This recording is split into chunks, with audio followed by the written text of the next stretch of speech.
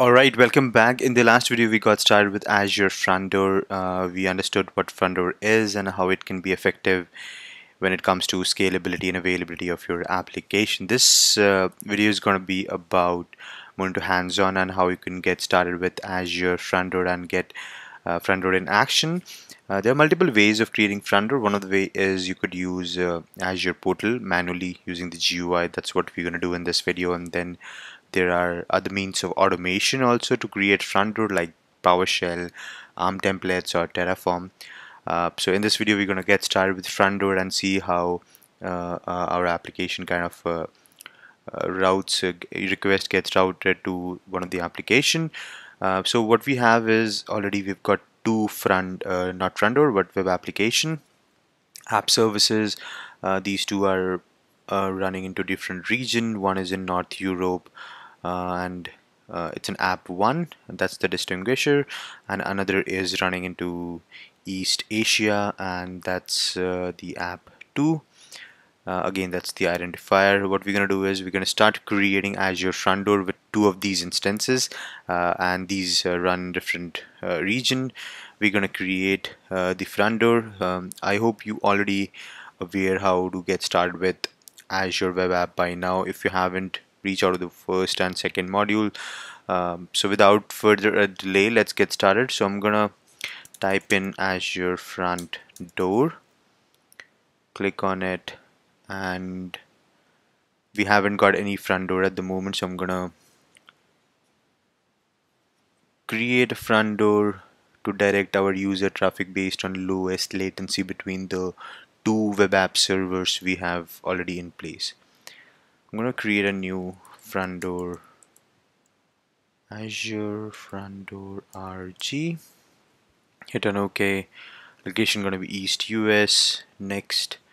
The first thing is the front end and domains. You can use a globally unique host name which you would be used to route your request from.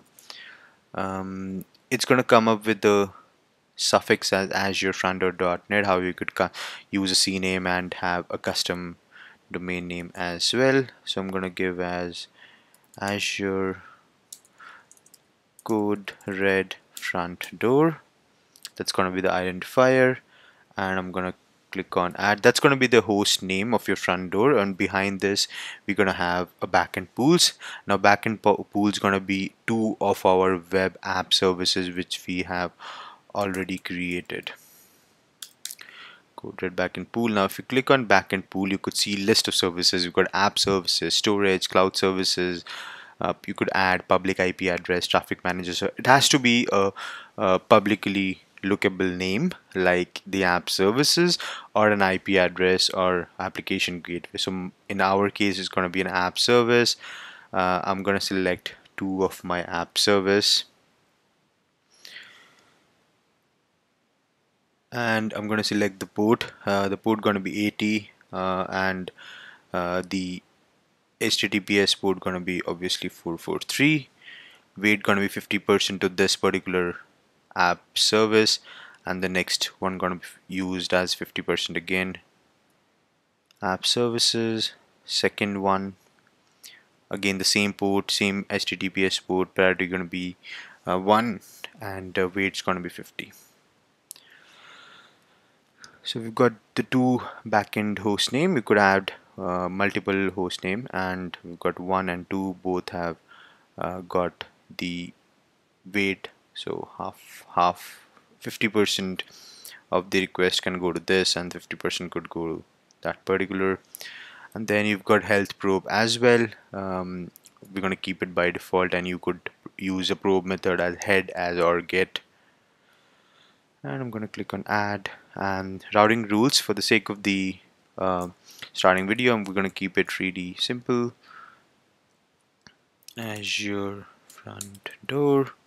Accepted protocol going to be HTTPS and HTTP, and path's going to be the /star, which is going to be the basic one. Click on add, and then just review plus create. It's going to review the request, and it's going to start creating for us.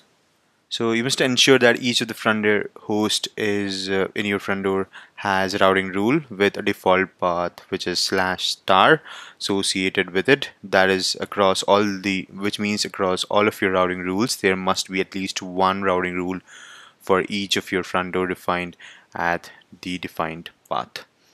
So we're going to give it few seconds. It's still in progress and will take few minutes to deploy across all of the POP location globally.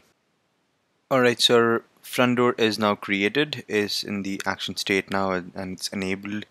If you go to the front door page, you would see that it has got a designer layout which has got all the three options which we have configured: the domain, which we're going to use to look up our websites, our web application, whatever it is, and then we've got the backend pools, and underneath the backend pools we've got the two app services, and then we've got the routing rules, which is pretty much default and out of box at the moment. We can use application firewall and routing rules engine as well. At the moment we haven't got any. If you want, we could use, and in upcoming videos we're going to use some of the rules which we could use for as a filter purpose. So I'm going to go to the overview and I'm going to go to the front door, and you would see that it takes me to the nearest location, which is the Asia, and the app2 is the one which I get the response. If I hit refresh, it takes me to the app2, and sometimes takes me to the app1. It's a round robin mechanism.